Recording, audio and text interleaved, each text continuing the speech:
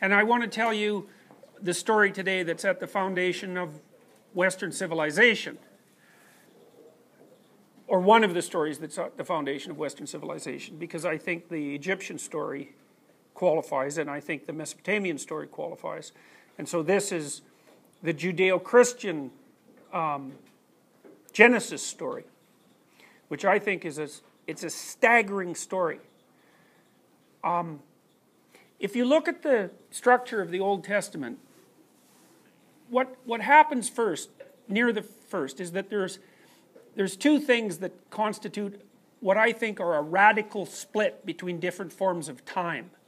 And so one of them is Noah's flood, where all the chaos comes washing back and the world is remade.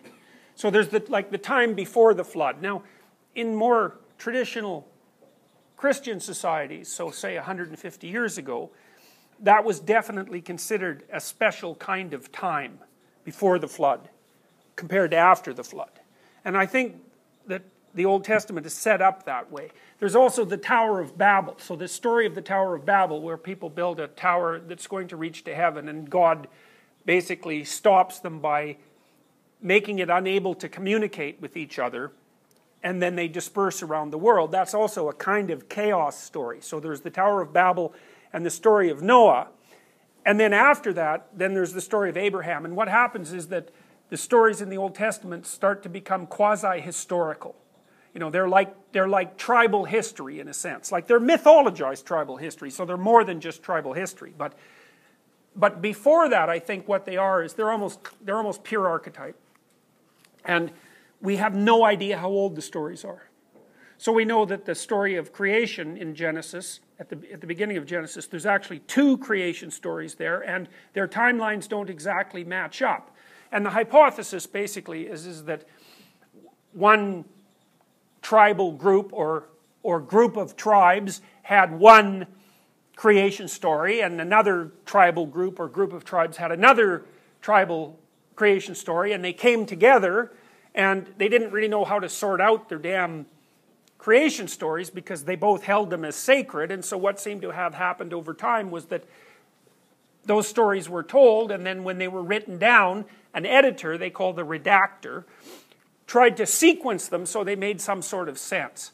And a lot of the Bible is actually the attempt to take diverse, archaic, archetypal, and quasi-historical stories and to organize them in a narrative manner while simultaneously minimizing the internal contradictions.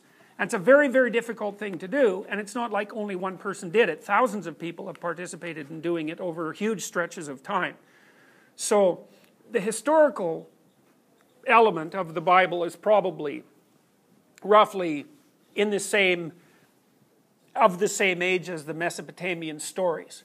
So, you know, you can stretch written history back about 5,000 years, something like that, maybe a little bit farther than that. So that's all we're talking about with regards to written history. And, you know, people think of 5,000 years ago as a long time, but it's not a long time.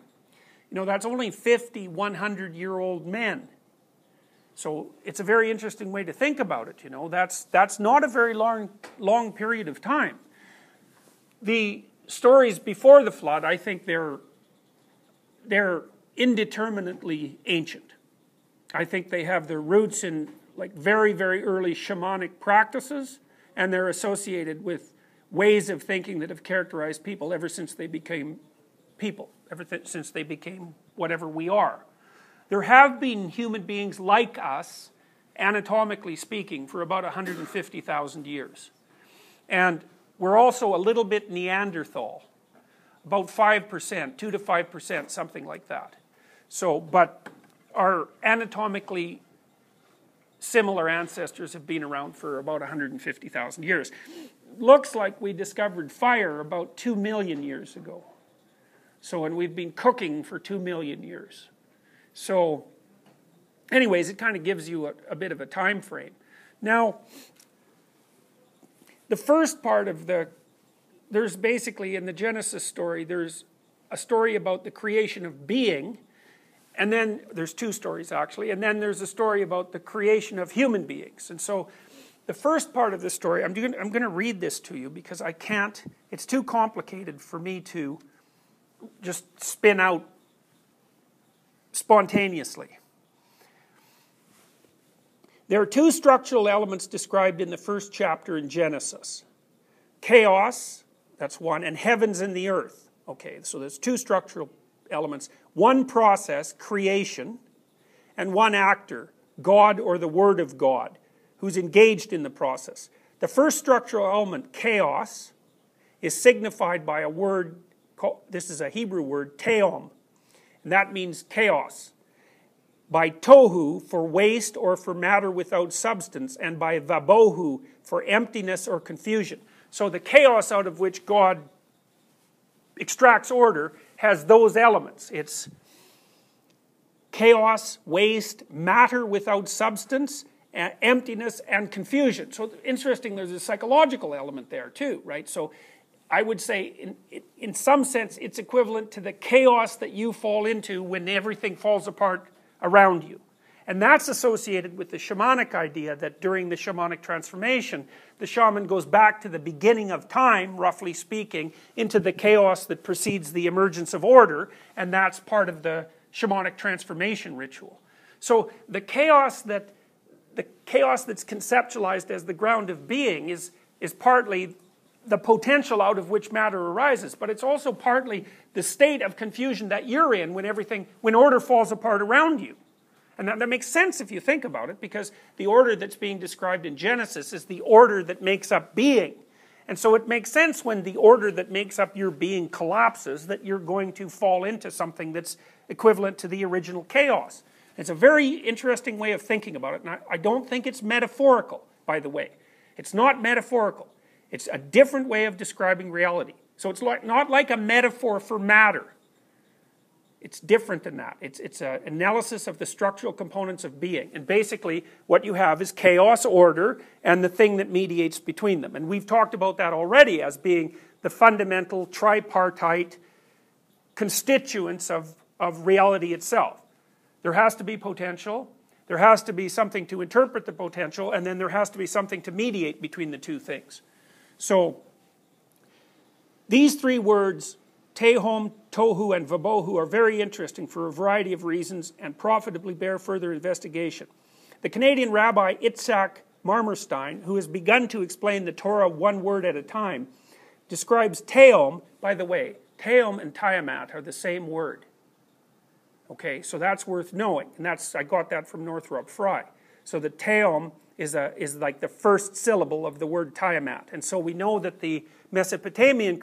Some people think the Mesopotamian creation story preceded the creation story that's in the Judeo-Christian account, but no one really knows. There was like a slew of creation stories with roughly similar substructures in the Middle East at that time, and the Mesopotamian story is a manifestation of it, and so is the Judeo-Christian story, and their temporal order I don't think is actually even calculable, because I think they both disappear into prehistory, fundamentally.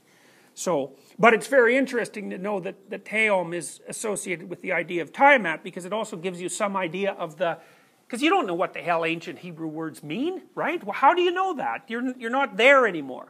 And so it's interesting to see the associational network so you can understand the concepts.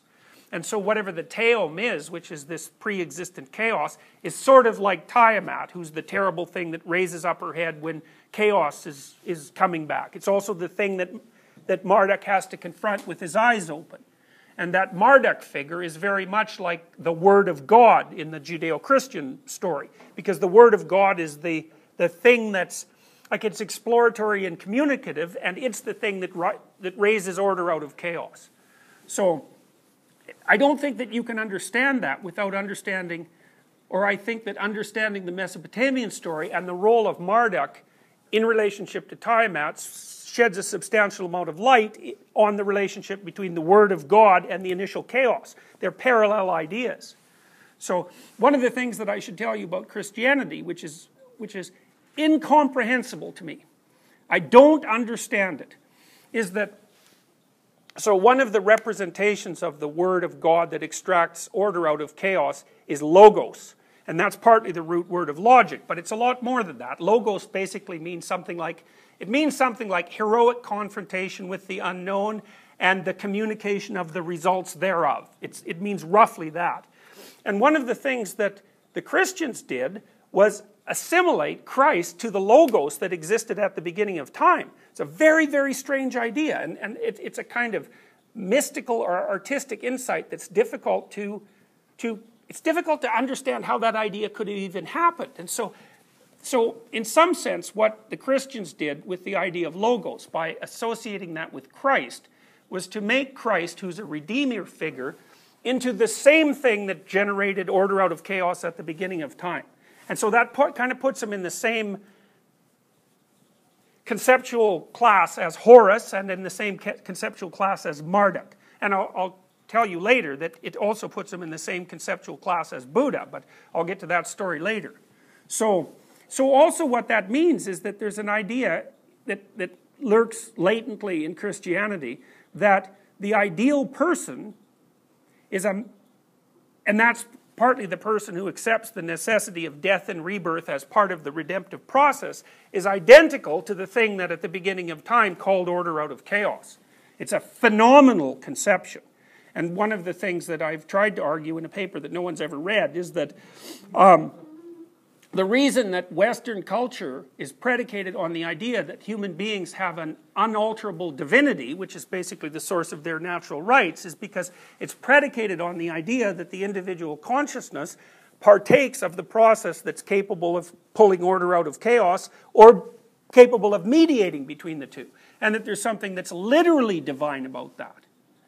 And one of the things that I also promote in this paper is that you all believe that because you act on it. Like, you accept the idea that there are natural rights and that people have individual rights and that they have intrinsic value. You don't know why, and you don't know what that idea is predicated on from a metaphysical perspective. But you do accept it and you do act it out. And so to me what that means is you believe it whether you know it or not. Now you can argue about that because you can argue about what it means to believe something. But I tend to think that belief exists in relationship to action rather than in relationship to objective conceptualization. And so the idea, and then there's a very interesting little twist in the Genesis story, because what happens when God makes man and woman, and this is a very bizarre thing, is that he basically says that men and women are made in the image of God. Now God in that particular story is plural, but that's not really relevant to our concerns. And I think that's remarkable in a variety of ways, because number one, while we don't exactly know what the image of God means, but we can place that in relationship to the idea that it was the Word of God that extracted order out of chaos. And so what that seems to intimate is that it's the capacity of the human being to extract order from chaos that's equivalent to divinity, perhaps in a reduced form. And I think I think we believe that. I think that we believe that. And I think it's right, even worse than that. And then the other thing that's so damn bizarre about that is it's not just men. It's women too. And that's something that I have a very difficult time accounting for, because I don't understand why a society that was as deeply patriarchal as, say, the ancient Jewish society, why in the world that would also be attributed to women. But it is, anyways. It doesn't matter. So the identity with God is equally distributed between men and women. So that's quite cool. So, anyways, back to Rabbi Itzhak Marmerstein. He describes Teom as the unfathomable, undifferentiated womb out of which existence, as we experience it, emerges. All potential exists in this primordial energy or state. So it's potential. So in some sense, that's what the chaos is, potential. And so I've been thinking about that for a long time too, because it seems to me that what people actually interact with is potential. You know, we think we interact with matter, but I don't think we do. I think we interact with all the various possibilities that matter might manifest. And that's not the same thing. So that when you're interfacing with your existence, what you're doing is taking a very large number of potential futures, which are basically laid out in front of you, and actualizing one or the other as a matter of your choice.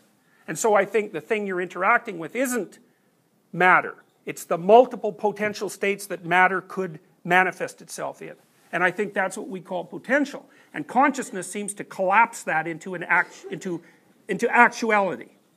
So, all potential exists in this primordial energy or state. Metaphorically, it is a confused seething mass, the abyss, the deep, and the surging bellowing of the waves. Tohu, similarly, is a chaotic condition. So that's interesting because there's a psychological element there. Or a place without color or form. Or, more specifically, something that seems to, for a moment, to have form, but when looked at again, loses that form. Tohu is the subjective effect of chaos, the force that confounds people and that causes them to have misleading visions. So it's very psychological in nature, that particular concept. And then Vabohu, finally, is related to Tohu. I'm sure I'm pronouncing those wrong. But means more specifically, the indistinct, entangled, confused mass that all forms once were prior to their division into separate kinds of objects.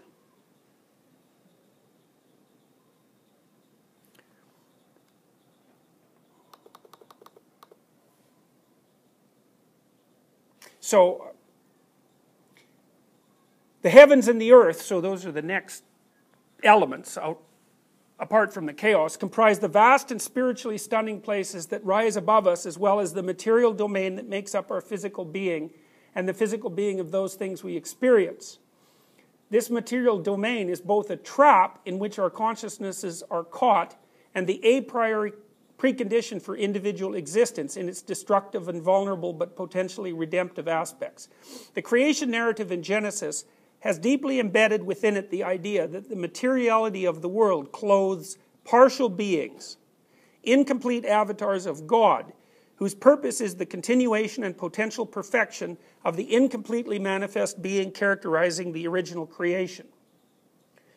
This process, so that's the process. Now we've got the order and we've got the chaos and now we've got the process. The process, creation, is characterized by the second word in Genesis, which is bara. According to the Kabbalist Aidan Steinsaltz, the creation represented by bara is not the coming into existence of something new, but the transmutation of a divine and illimitable reality into something defined and delimited, particularized and actualized. This analysis of bara seems very illuminating, first because it attributes genuinely creative power to consciousness and cognition, creative though limiting, and second, because it seems so closely related to the Christian idea of the logos. Logos, one of the most remarkable of all the ancient philosophical or theological conceptions, is a word with an extraordinarily broad range of meaning. It means everything our modern word consciousness means and more. It means mind and the creative actions of mind, exploration, discovery, reconceptualization, reason, and speech. Logos is further something whose relationship to the mere material is so fundamental that the material does not really exist at all in its absence. Finally, it is something whose workings are essentially redemptive, continuing and perfecting the process of creation.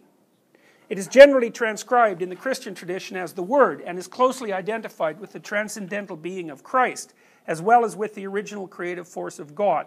This is a very peculiar identification from the perspective of strict temporal logic, because it is the Word of God that creates order out of chaos, and that Word is a phenomenon that predates the birth of Christ from the temporal perspective. So, that's all exceptionally, it's exceptionally incomprehensible, I would say, fundamentally. It's an unbelievable matrix of sophisticated ideas. And one of the reasons I started to explore this was because, I was very obsessed, as you all know, with the dynamic struggle essentially between Soviet communism and the Western worldview. And if you're a rationalist and a relativist, then basically what you have to proclaim is that both societies predicated themselves on arbitrary axioms, so arbitrary descriptions of right and wrong, and that basically what was happening was that there was a war to see which of those arbitrary systems would dominate. But I thought, well, if it's just a matter of arbitrariness, then we're really in trouble, because the only way you could possibly, first of all, neither of those systems are right or better in any real sense of the word, and second, the only way that could be possibly settled is by brute force. So then I thought, well, what if I look into the origins of the ideas that are characteristic of the West? We know where the bloody communist ideas came from because they were written down by Marx. That's pretty obvious. But the ideas of things like natural rights in the West, they're very peculiar ideas. They're obviously metaphysical ideas. And then you might ask yourself, well, are those mere arbitrary statements? Or is there something deeper underneath them? And so that's partly what led me back to the analysis of these texts, for example, because the ideas emerged out of the text. It's not like somebody just sat around and thought the damn things up. They're very, very old ideas, and it doesn't look to me like the matrix that they emerged out of was actually a matrix of ideas. It was more like a matrix of behavior. And it's over thousands and thousands of years. And so that's when I started to understand that the conception of the individual in the West is something like that which mediates between order and chaos. And that's not merely that's an ontological statement rather than a theoretical statement. It's a statement about the nature of reality, not about models, so to speak. And, you know, I would add to that the fact that we don't understand a damn thing about consciousness, except that it clearly exists, and that it also seems to me to be phenomenologically accurate. I mean, when you guys you're all in this situation right now and probably possessed by anxiety because of it. As soon as you graduate, what emerges in front of you is a huge field of unmapped potential. And it seems to me that there's no other way of saying that that's more accurate. So we could just assume that that is what confronts you. And that what you're doing as you navigate your way through it, in one form or another, is actualizing that potential into some reality that you inhabit that is hopefully operating in accordance with what you both need and want. But you certainly view yourself as, at least to some degree, as a being that is capable of doing that, it seems to me. I mean, you assume that you can choose what you're going to do after you go to university, like you don't have infinite choice. And it seems perfectly reasonable to presume that that's anxiety-provoking. Why wouldn't it be? We also know from empirical research that an unstructured future is hard on people. They produce stress hormones like mad if they don't know what they're doing or why, if there's a lot of unexpected potential lying around. All right. The fundamental story of the first part of Genesis is predicated on the assumption that chaos can be conceptualized as a matrix, as something with a metaphorically female aspect. A matrix, by the way, a matrix is something out of which matter arises. It's the same word, matrix, matter, mother, those are all the same words. And one of the things that's very interesting about the word matter is that we use it in two ways, right? And I think it's a reflection of the tohu vabohu divide. One thing is things are made out of matter, and then the other thing is that things matter. And part of the Old Testament conceptualization of matter is that it's partly matter and partly what matters. And part of the Old Testament conceptualization of matter is that the world is made out of what matters. So, and I don't think that's a metaphor. I think your nervous system is actually set up in that manner, because the way your brain reacts to the world is as if it matters. And since your brain evolved, and since we don't know any other way of producing an entity that can adapt to reality without evolution, then the fact that your brain evolved to treat the world as if it matters would indicate that the reason for that is because it matters. And I don't see any way out of that argument. So because the normal argument is the physical substrate is primary and anything that matters is epiphenomenal, right? That's part of the subjective, or qualia. But I don't see any evidence whatsoever that that's how your brain is organized. I think all the evidence suggests the opposite. And that you're first attracted to what matters, and then you parse it out into the world. So good, you try untangling that, but I haven't been able to untangle it. So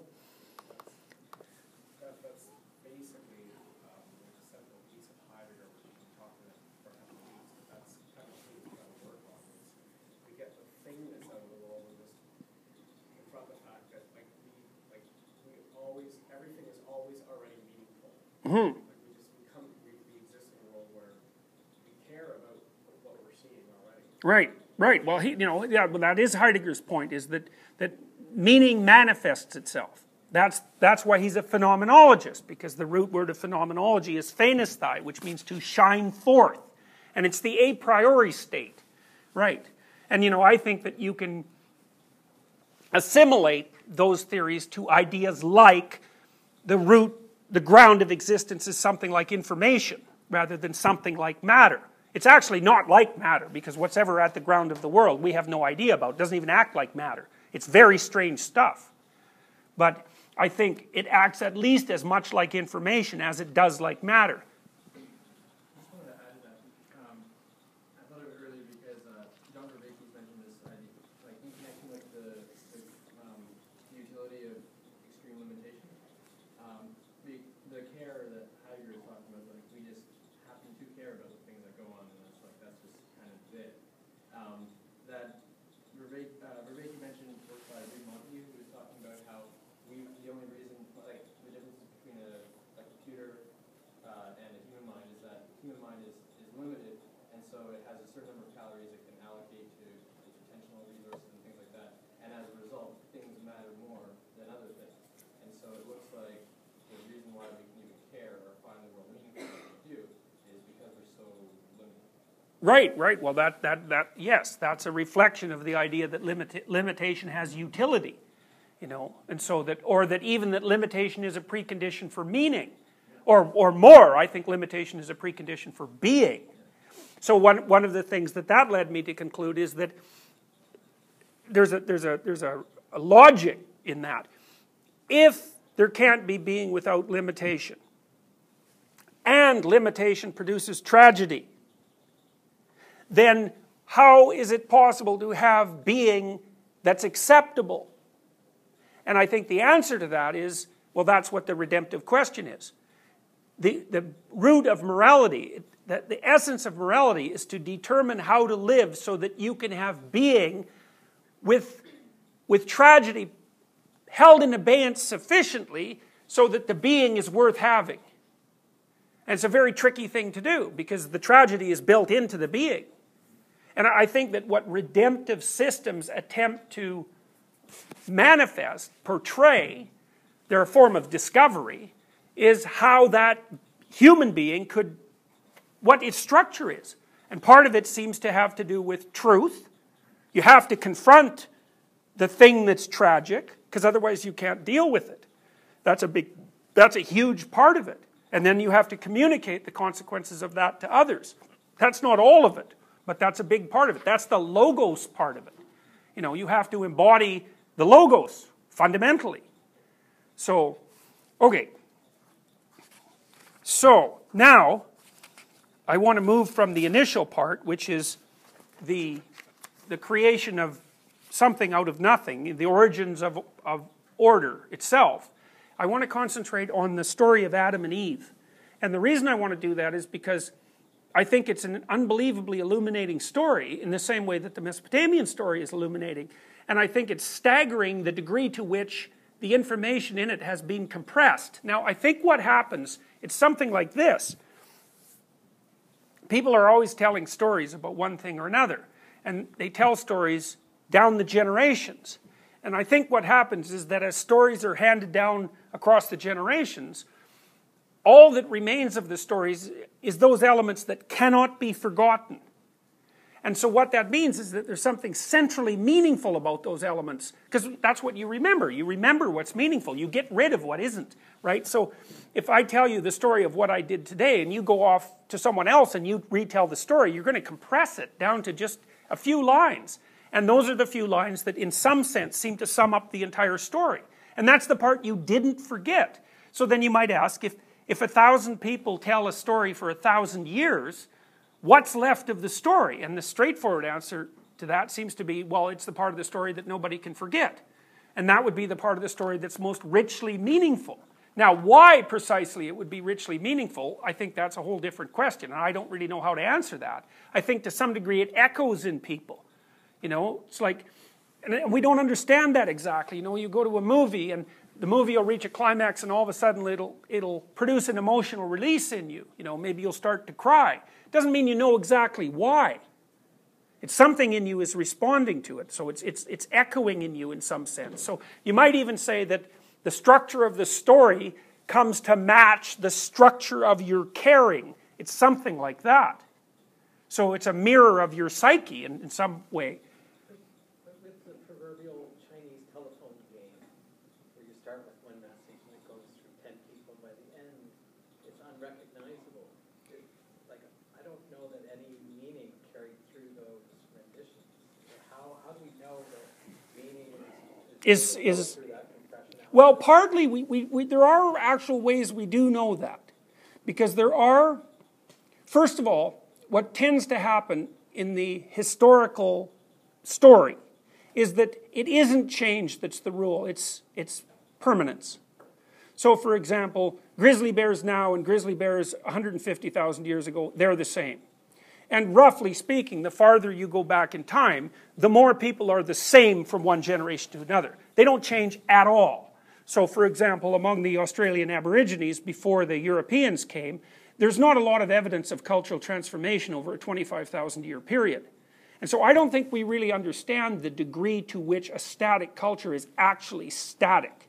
The same thing just happens over and over. And the same stories are told. And I don't think they're told in exactly the same way as the story or the game that you're describing. Because, first of all, the knowledge is distributed to some degree in everyone. So even if you told a part of the story and you told it wrong, then someone else is going to correct you. So the story is actually distributed throughout the entire society. So I don't think it's nearly as fragile as people assume. Now, obviously there are times in history where those things start to transform quite rapidly. But I think that's what happens when the population starts to grow and diverse, separated communities start to come back together. And then the stories start to transform. But other than that, I think the a priori condition is stability, not transformation. Now, we do know, for example, there's a group of people in northern Japan called the Ainu. And God only knows where they came from. There's all sorts of theories about that. But one of the things that's interesting about the Ainu is that they have a ceremony that involves the worship of bears that seems to have exactly the same structure as the structures of bear worship that have been found in Neolithic caves in Western Europe. So the way the bear's skull is set up on the altar and so forth is the same as the caves that were discovered in Western Europe, even though there's a gap of approximately 25,000 years. So I don't think that broken telephone analogy is quite right, because that's it's sentence level first, usually. And the only person who knows the message to begin with is one person, and there's no context for the message. So it's an interesting analogy, and I also think some of it's useful, because I do think stories transform themselves across time to some degree, even with the retelling, because the language is going to shift and move and so forth. But I don't think we should assume that the default position is noise. I think we should assume that it's signal. So, okay. Adam and Eve.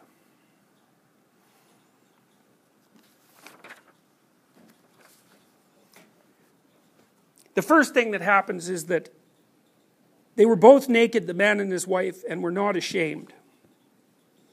So the first thing you might ask is, well, what is meant by naked and what is meant by ashamed? And so then you think, well, there's a number of things about people that are quite peculiar, and one is that we're clothed. And although there are some people who go about naked, it's not the standard human position in the world. In fact,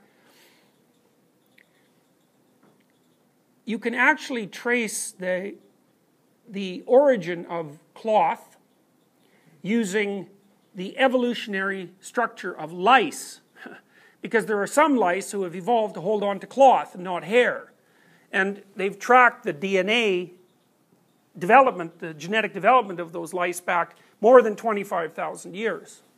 So people use cloth, and they use it, well, they use it obviously for protection, but they also use it for all sorts of symbolic routines. But the point is that it does seem to be a particular human relationship with the idea of nakedness.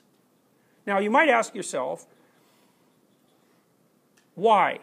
And what does it mean that the original people might have been naked and not ashamed?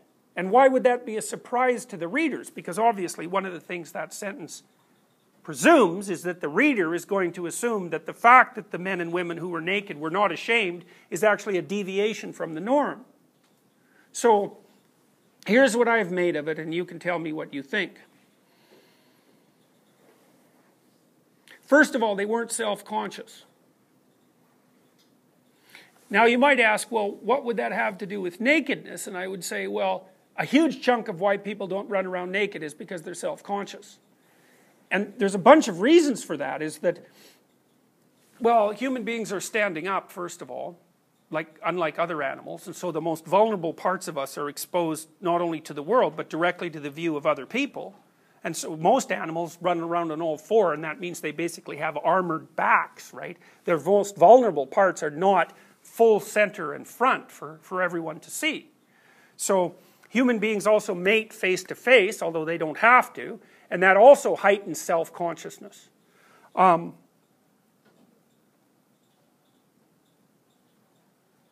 then in relationship to shame, shame is actually an emotion that seems to be manifested under conditions of judgment. And so you might say, well, people are often afraid of public speaking. Why? You guys are afraid of public speaking. How many of you are afraid of public speaking? Okay. How many of you are completely comfortable with public speaking? Oh, that's good. That's quite amazing. So, okay. So why might people be afraid of public speaking? You bet. That's a lot of eyes looking at you. Right. And often people who are afraid of public speaking won't meet the eyes. They look down. And what that basically means is they're reacting to the crowd as if it's a predator. The best way to overcome that is to start looking at people. And you don't look at the crowd because there isn't a crowd. You look at individuals within the crowd. And then that's no problem because you know how to do that. It's a great way to decrease your fear of public speaking. Okay, so how about speaking in front of a crowd naked? That's a common nightmare, by the way. So what do you think about that? Sound like fun? No. Why? Why? Even more scrutiny. Right, and so what's the problem with the scrutiny? It makes you self-conscious. Why? Because you're insecure. Why? Because you have flaws. That's right, you have a lot of flaws, and you're bloody well aware of them, you know, and it's bad enough to have your intellectual flaws revealed, but to add to that your physical flaws, you know, and you could think about that as your deviation from an implicit ideal. It's something like that. Right, people don't like that. That's why you never, except for the naked news, you never see that happening, or you virtually never see that happening except under very specific conditions. So part of the issue with being naked and ashamed is that the nakedness has to do with flaws. So you might say, well, what does it mean to see yourself as naked? Well, I think what it means is to see yourself with all your vulnerabilities. And that's like your local vulnerabilities, which just happens to be how hideous you are as a physical entity. But then there's even worse, which is if you're really self-conscious and aware of what it means to be vulnerable, because let's say that's what's at the core of nakedness, is you also realize your flawed and mortal nature across time. So that's partly the burden of the fact that you're physically imperfect and degenerating all at the same time. And that's something that human beings understand and that no other animal understands. It's a big deal. So I think partly the reason that we put on clothes is so we don't freeze to death when it's cold. But part of it also is to separate ourselves from continual scrutiny. A lot of that's going to be sexual scrutiny too and evaluation. We shield ourselves from that so that we can do some other things now and then.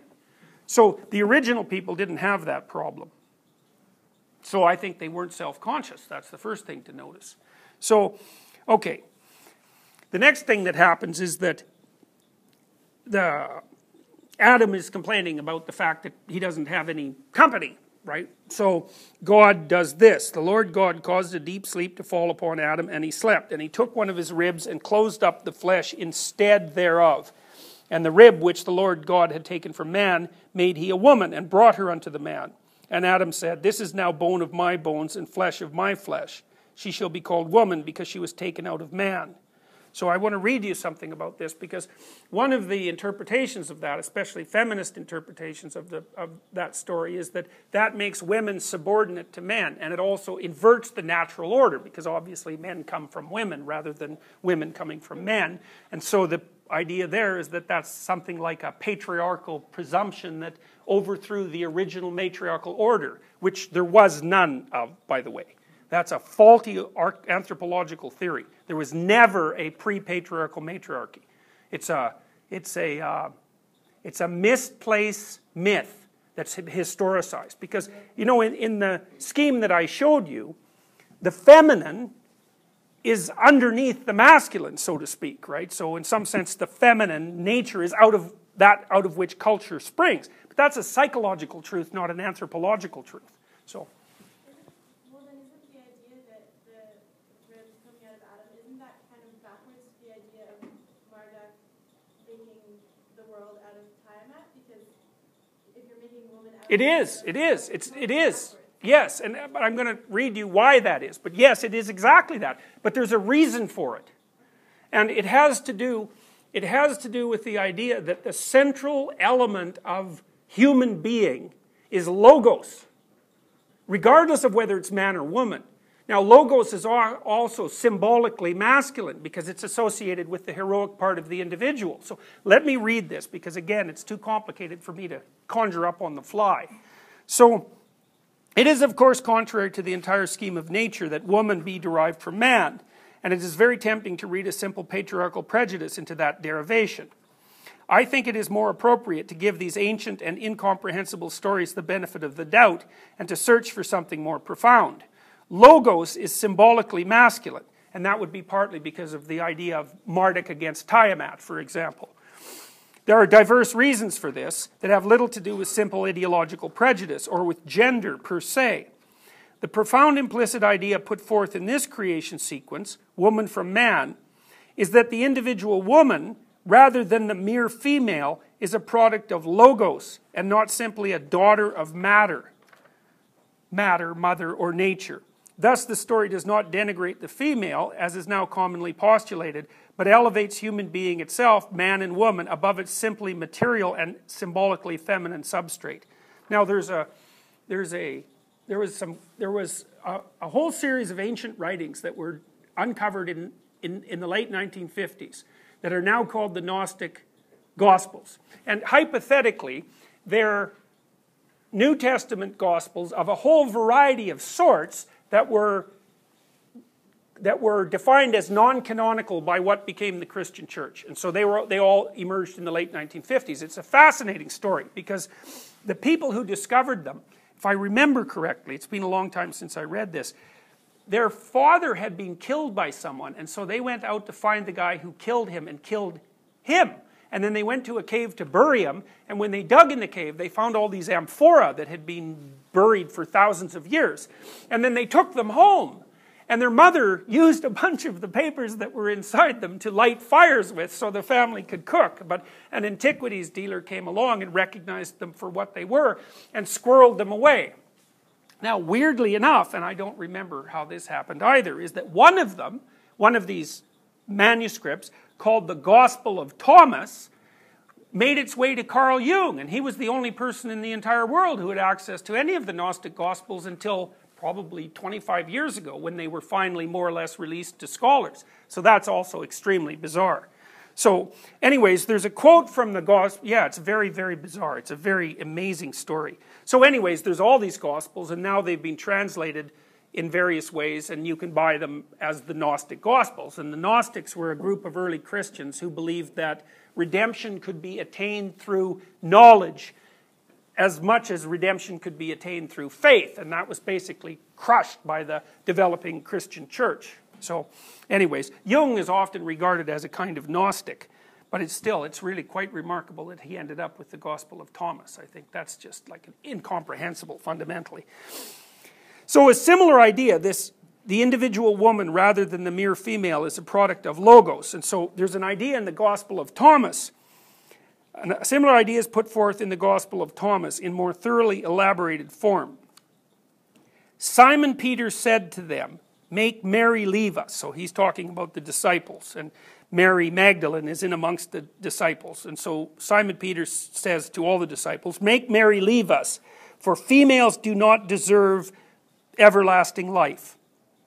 Jesus said, look, I will guide her to make her male, so that she too may become a living spirit resembling you males. For every female who makes herself male will enter the kingdom of heaven. So the question is, what exactly does that mean? Well, I would say, you can think about it. What do you think's happened since women discovered the birth control pill?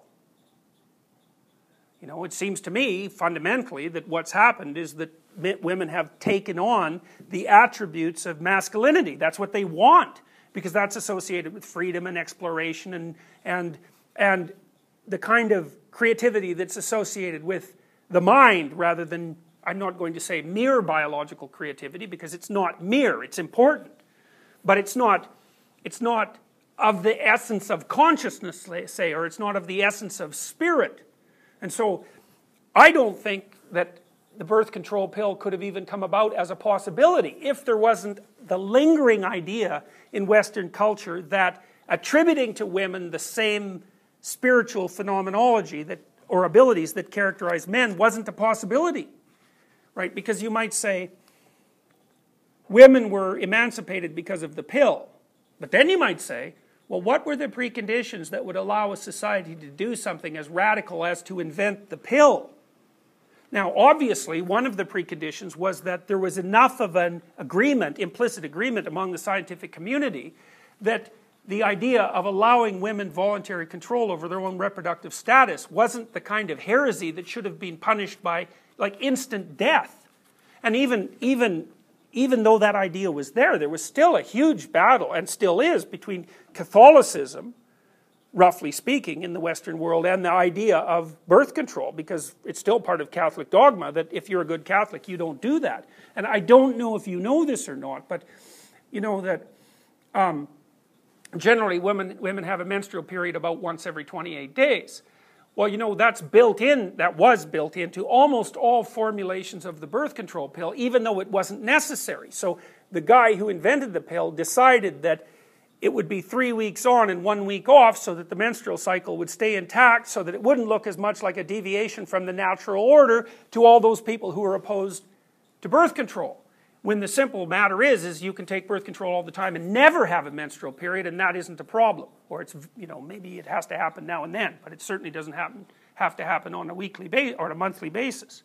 So Jung believed in the 1950s, there's this phenomena that occurred in Catholicism, again, which I don't understand very well, but part of the idea was that there was a shift in Catholic dogma in the mid-50s, and there was a tremendous movement in the Catholic world to appreciate Mary as a deity, roughly speaking, along with Christ and God and the Holy Ghost. So it was as if Mary was being added as the fourth part of the Trinity. And it wasn't a movement, it wasn't an idea that the aristocracy of the church imposed on the masses. It was exactly the other way around. The idea that Mary was to be uplifted into heaven, roughly speaking, so she would be beside God and Christ, was an idea that was really popular in the Mediterranean countries and also in Central and South America, where Mary worship is a huge element of Christianity. And what happened was, because of that popular pressure, the Catholic aristocracy announced Mary's, and this is where I haven't got the terminology exactly right, her ascension into heaven in the mid-1950s. And Jung believed that that idea was movement in the collective unconscious, and the movement was that the imagination of the Western world had progressed to the point where it was self-evident that the feminine element of being was underrepresented in the idea of deity, and that it needed to be elaborated up with all of the other mostly masculine symbols. And then he would have read that as a precursor to the possibility that the pill could have even become an idea. Right? The underlying imagination had to be arranged to allow that to be a possibility before any of that research could have even been conducted, much less the product be sold. Because you got to think, how bloody much preparation does it take for a culture to allow a birth control device to be sold for general use? It's not like that happens just because it's invented. I mean, forget that. You know, it's still, people have by no means yet come to terms with that. So,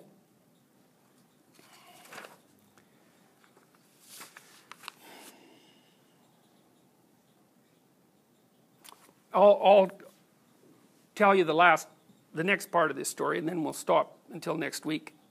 So, and the Lord God took the man and put him into the Garden of Eden to dress it and keep it. Okay, so that's an interesting idea, I think, because, so what it's, now what the story is proposing is that there's a universal habitation for mankind. And the universal habitation is the idea of the garden. Now, Eden means well-watered place. And paradise means, it's from paradisa, means a walled enclosure. So the original garden is a walled enclosure that's well watered. And then you think, well, what exactly is a garden? And it seems to me that a garden is a productive union of nature and culture. So it's another order and chaos union, right? So a perfect garden is beautiful because it's natural, but it's also beautiful because it's attended to and paid attention to. And a garden is also something that's productive, right? It's not just chaotic wilderness, it's a place where you can live. So the idea is that human beings have to live inside walled gardens.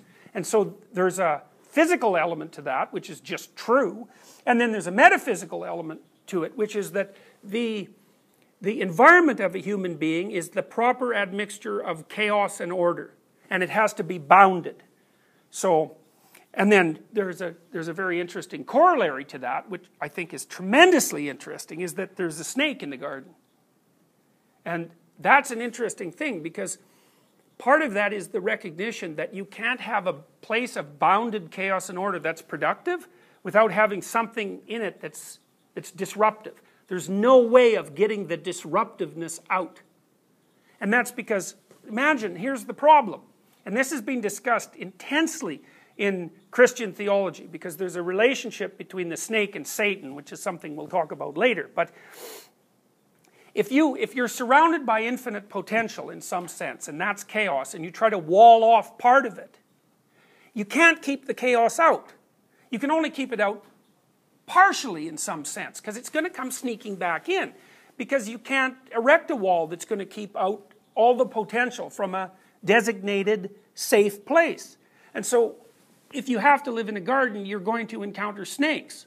And not even God himself can keep the damn snakes out of the garden, because it's a inevitable consequence of walling off a small section from the whole. So let me see if I can give you an example.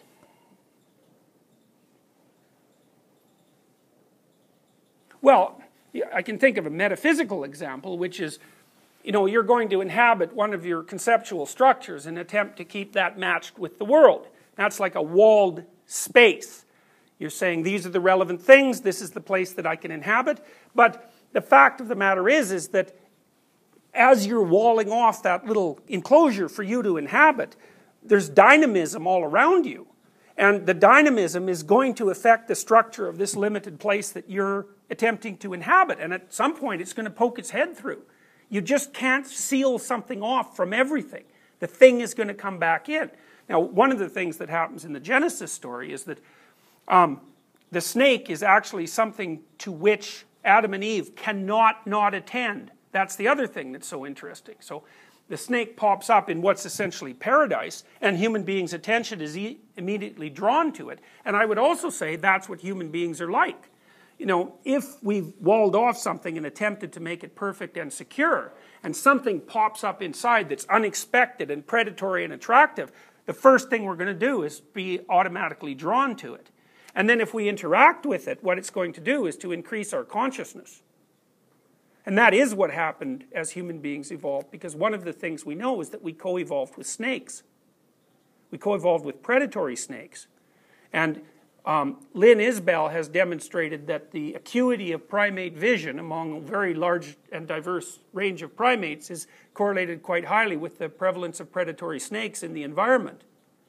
And so the Genesis story draws this tremendously complicated analogy, and one analogy is snakes give people vision, and the other analogy is the snake is actually representative of the chaos that surrounds every bounded order. And so it tells the story of psychological abstraction, so that would be consciousness versus the unknown, and it overlays that on primate snake.